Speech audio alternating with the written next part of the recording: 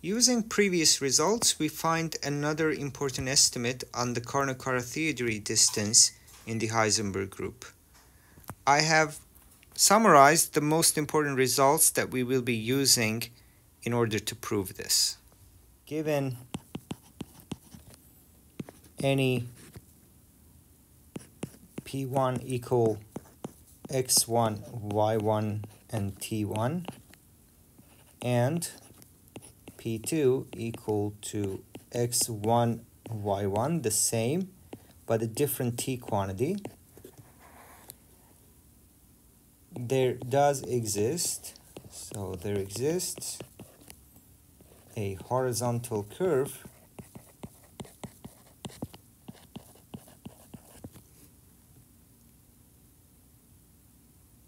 gamma, say without loss of generality from 0, 1 into R3,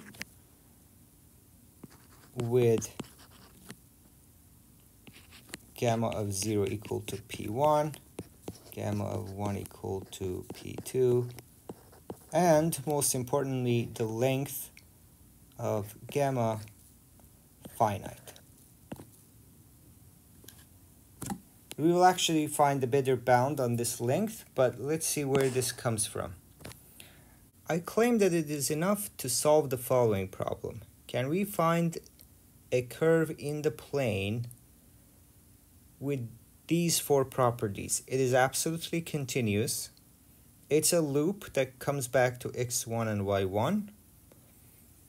That particular integral of x prime times y minus x times y prime ends up being equal to exactly t2 minus t1, the value determined by the points p1 and p2.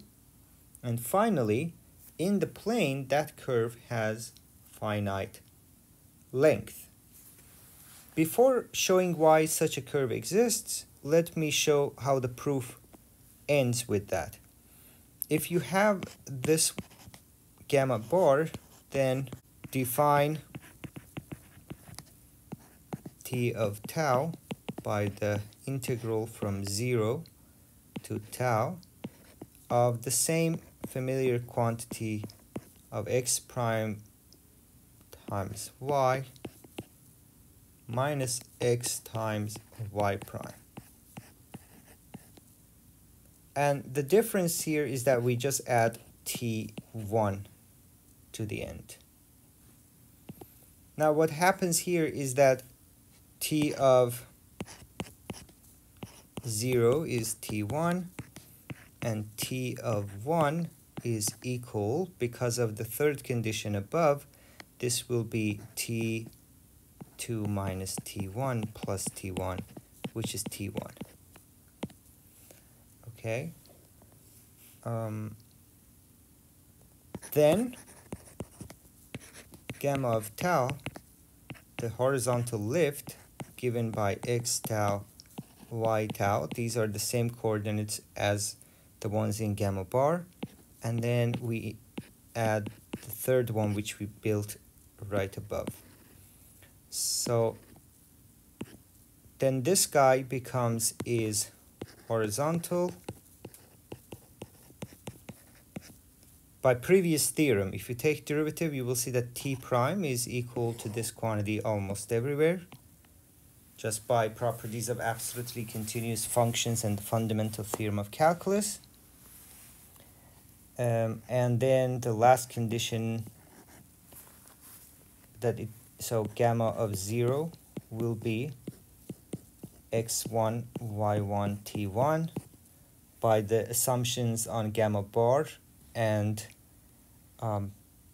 this condition that we just checked here.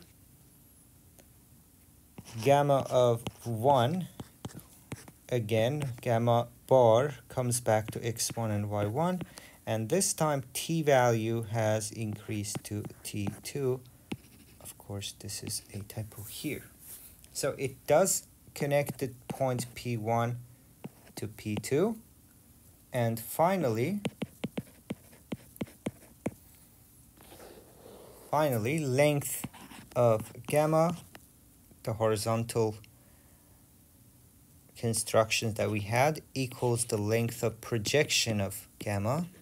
Again, previous theorem of previous page. And this is the length in R2 of gamma bar, which by our goal is to construct this such that this will be finite. So this will complete the proof, and whatever value we will have for this will actually be an upper bound for the length. Why does such gamma bar exist? Well, it's very easy to construct curves that are absolutely continuous and return back to the same point, right? Any curve will do. Gamma bar. And of course, if we don't go crazy, this will be happy, this will be happy, this will be happy. But how about this last condition? And this is where something interesting happens. Right hand side is equal to -4 times 1/2 this integral over gamma bar. But here we use this fact that by Green's theorem, for many nice curves, this will be the, so -4 is there, of signed area. If you have this picture and if you reverse the orientation, this will be the same integral here will pick up a negative. So it's the signed area. If you go in the opposite direction, in the clockwise direction, this will be negative of that much area. So I want to emphasize the following. We are not going to use the full strength of Green's theorem at this point, because I'm not trying to show that this holds for a big class of functions. I'm looking for one particular curve that this holds for, and I'm gonna obviously choose it to be a circle because that's the simplest way we can get this done, and where this integral can be calculated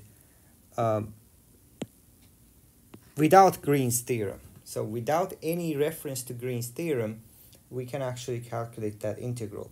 The reason I mentioned Green's theorem is that we won't actually really calculate it. It's a bit of cheating. From calculus, we know that this integral along a circle ends up being the area. So we know that at least for circles this holds, and that is all the information that I want. The claimed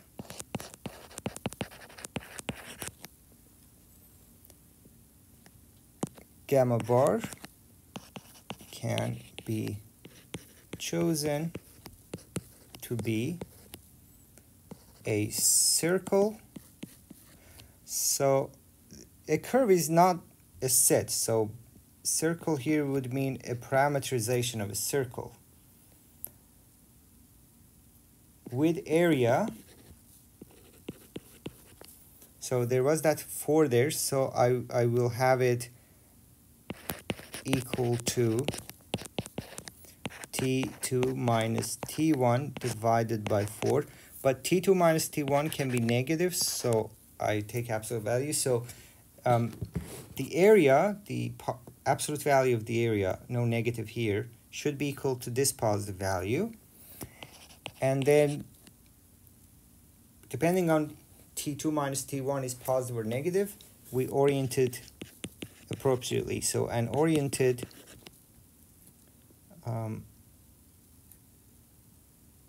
positively if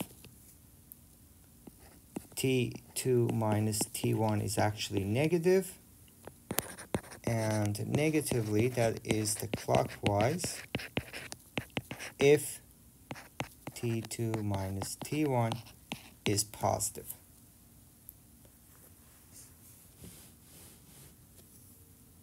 So what this gives us is that we will have our point here, x1 and y1. First, I make a circle. The first condition that I want is that the area here should be T2 minus T1 divided by 4. This is the area. And that determines the radius of the circle uniquely. For orientation, if I have T2 bigger than T1, this condition, I actually should go backward. So if T2 is bigger than T1, then negative orientation. It's all because of the mismatch between the order here and here. So this is negative of that one. That's why there is the negative 4. So that's why orientation is backward. If your horizontal lift, this is what is happening. So this is gamma bar. The horizontal lift will look like, so this is the shadow of the curve, and it starts here, the horizontal lift at P1. Now if P2 is up here, that is T2 is bigger than T1, in order for my curve to gain a T quantity, it has to rotate this way. So gamma bar has to rotate this way if we are going to have gamma increase the T. If you went backward, actually it will go down exact same amount. This is actually a rigidity thing in Heisenberg group that you cannot freely reorient the shadow.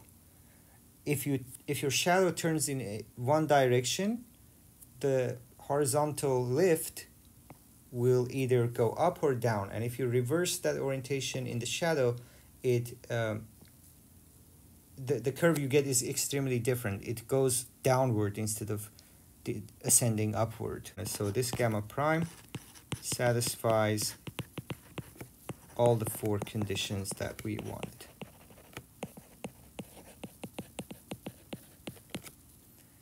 And that's the end of the proof. So the 4 conditions was it's absolutely continuous. Of course, you can parameterize a circle by an absolutely continuous curve. This definitely holds.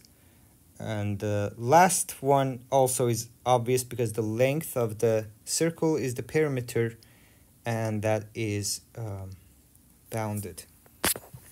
That ends the proof, and I said that we don't just get boundedness, we get something more. If you have a circle of area this much, the perimeter will be comparable to the square root. So the length of the horizontal lift, where gamma is the horizontal lift of this circle, the parameterization of circle, satisfies, well, length of gamma is equal to the length of, in R2, of its projection gamma bar. That is perimeter of a circle, and perimeter of a circle is bounded up to a constant, which can be calculated. Indeed, I'm going to give you that constant. It's the square root of pi times the square root T2 minus T1. So at least there is one horizontal curve with length this much. The corollary becomes that Carnot-Caratheodory distance of x1, y1, and t1 from x1, y1, t2. This is by definition equal to infimum of all the length of horizontal curves between them, and now we have found one, square root of t2 minus t1. And this is in sharp contrast to what happens in R3 now. This is saying that if you join 0, 0, and 0 to the point 0, 0, and t, then the distance of the two will be less than a constant square root of absolute value of t, not t. For t values very small, this is infinitely larger compared to the Euclidean distance t. So in the Heisenberg group, the distance of this to that is infinitely longer compared to what we see visually in R3. And it will have amazing consequences for everything sub-Riemannian on R3. So probably this is a good place to end, and building upon this, we'll do a lot more.